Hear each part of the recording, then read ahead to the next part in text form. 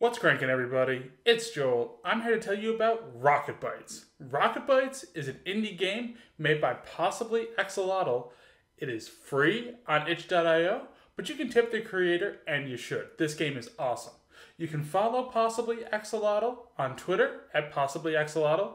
He's very active on there. Links to the itch.io page, Twitter, and a making of video on his YouTube channel in the description below. Let's get into Rocket Bytes.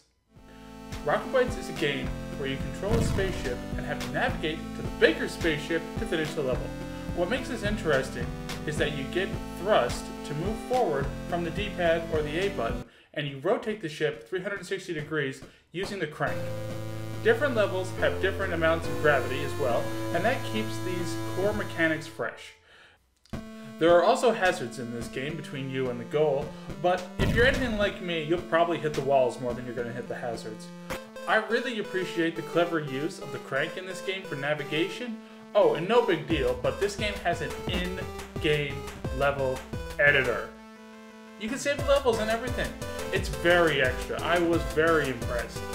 What we're looking at here is a level I made using the editor in just a few minutes. It's actually quite intuitive. There's also a music editor for the banging soundtrack and QR codes in the game to follow the creator.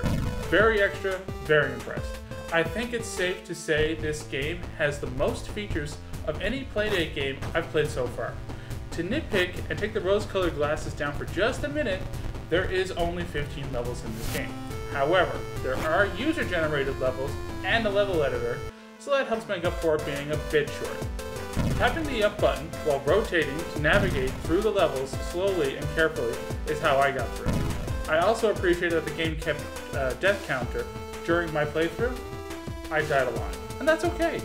This game has a fair few particle effects, most notably the stars in the background that give it the deep space energy and the explosion when you die.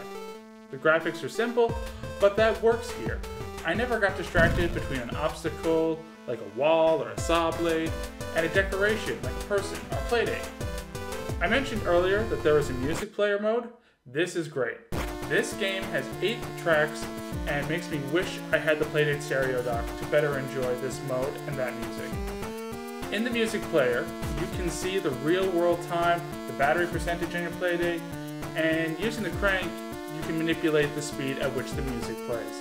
There are cutscenes for when you start a new game, when you finish the game, and all in all, this feels like a very polished experience that is super easy to recommend to everyone that has a Playdate. It's free, people. Free. Play it. It's great. Rocket Bytes also won 2022 Playdate Community Award Best Launch Experience, hosted by the Tiny Yellow Machines. Let me know what you think of Rocket Bytes in the comments below. Again, the links to the itch.io page, a making of video, and PossiblyAxolotl's Twitter are below. Please like, subscribe, and share, and you can follow me on Twitter at PlaydateTV. Thank you again for watching, and if you want to suggest a game for Playdate that you want to see me review in the future, let me know. Keep on cranking, everybody.